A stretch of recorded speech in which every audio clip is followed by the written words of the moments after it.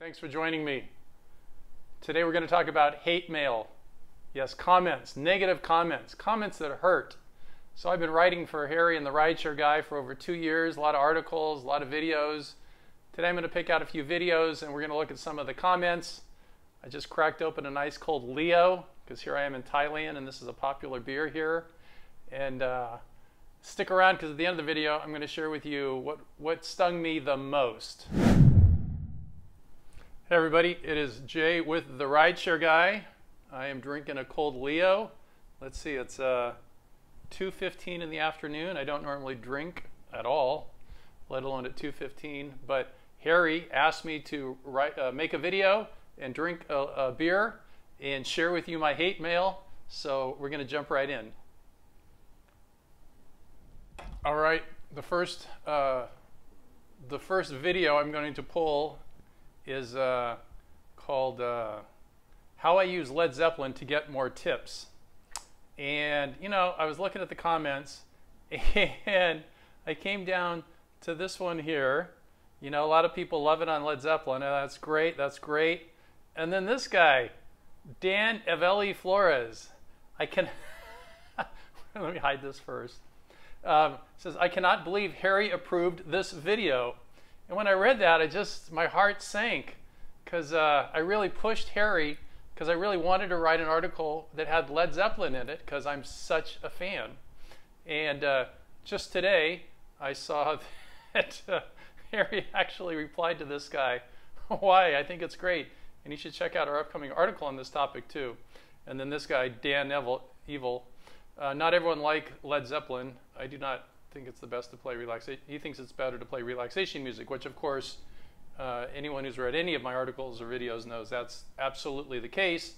But I'm making a point here that you can vibe with somebody, especially if they're in your age group, that would definitely love Led Zeppelin.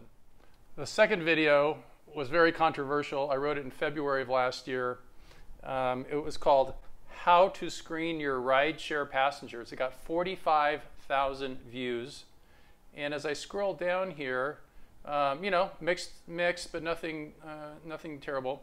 Then I came to this, Chad the Gig Economist, Jerry, so you can just call me Jay, Chad. This is terrible advice. How much time, miles, gas did you waste just driving to the rider only to cancel on them when you're around the corner? Now you either have to sit there and wait for another ride to come or drive somewhere else on dead miles. You just ate up all that time, mileage, gas with zero compensation.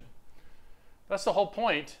The whole point is I didn't want to take the ride because it would cost me money. It would not allow me to reach a bonus, or it would take me over a bridge in heavy traffic, and that's why it would make sense to wait another 5 frickin' minutes and get a better ride.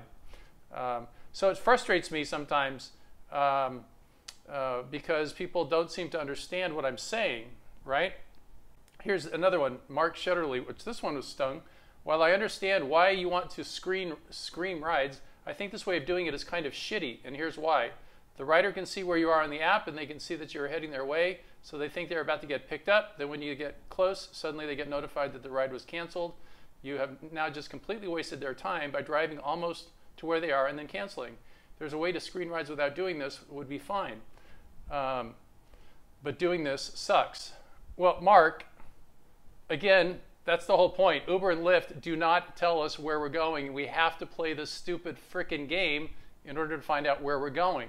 And it is not great for the passenger, but who's more important in your life, you or the passenger? That's really the question. And after I lost money by taking rides and getting stuck in traffic and not getting bonuses, I realized I come first. And because Uber and Lyft have set it up this way, sometimes the passenger has to wait another 5 or 8 minutes to get a ride. Some guy made a whole video ripping me apart. This guy called the Rideshare Professor, and every time every time somebody Googles me, the first thing that comes up is this guy's video. He's like destroyed my Google presence with his bullshit. Screening passengers, and he even says BS. So if you listen to what he says. Good morning to my YouTube subscribers, to my Rideshare friends. I've lost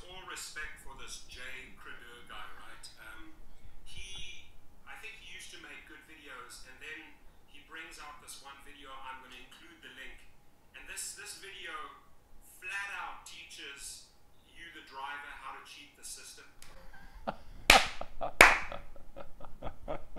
That deserves a drink of Leo.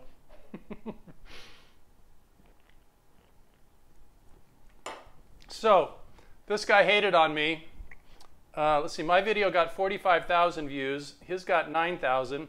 And if you read the comments of his own people, they think he's totally off base. Uber Lyft need to be berated, not Jay, with all due respect, Professor.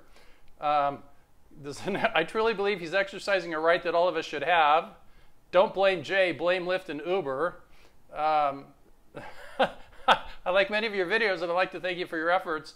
Applauding your sincere intentions. I respectfully disagree with you on this, Rideshare Professor. So I don't think he did himself any favors here. And then he just made another video applauding me for taking Uber and Lyft to court. So I guess the tide has turned, and I'm okay with the Rideshare Professor. I wish you could get this video banished so it doesn't show up when you do a Google search of me. I went to Thanksgiving, and my niece said to me, you know, there's a guy on the internet, he really doesn't like you. I mean, that's how this stuff seeps into your life. And that's part of the reason I don't even look at these comments, really. Unless Harry asked me to go and drink a beer and read my hate mail. The last one, and the one that stung me the most, is one that just came out in December. Uber and Lyft owe me $600,000, and I'm going to get it. So basically, there's a lot of people that feel like me taking Uber and Lyft, filing a suit against them is wrong. It's just wrong. And they don't think I should do it. And they're worried. They're worried that I am somehow going to personally bankrupt Uber and Lyft. Uber, who lost $5 billion in a 3-month period all by themselves, my little lawsuit isn't going to be a hill of beans to them.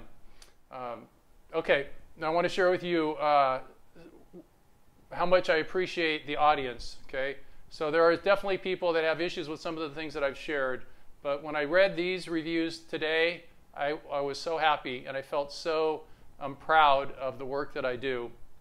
This is the video called 3 Lessons Learned After 26,000 Uber and Lyft Rides. It came out in December and had 14,000 views. Just listen to this. Jay, I like your attitude about driving. Love that statement. Took the words out of my mouth. Jay, you're amazing. I'm learning from you every day. Happy holidays. Amen, brother. Good lesson, Jay. This video speaks from your heart. Happy holidays. Thank you, sir. Greatly appreciate the advice. Happy holidays to the Rideshare family. Thank you so much. I was getting discouraged watching other videos, but you're amazing. I'm subscribing to you. Thanks, Jay. You've helped me make up my mind to drive to Arizona for a few months. I decided to because I still can. There will be a time when I can't. I'm 60, so that time may not be far away. Live life, people. Always thanks for the advice. Very helpful. Thank you.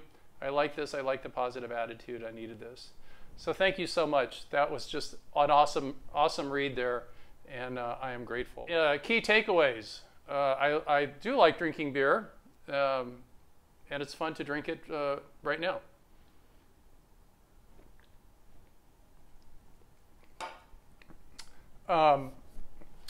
When you write videos and make articles and you put stuff out in the public arena, there's going to be haters.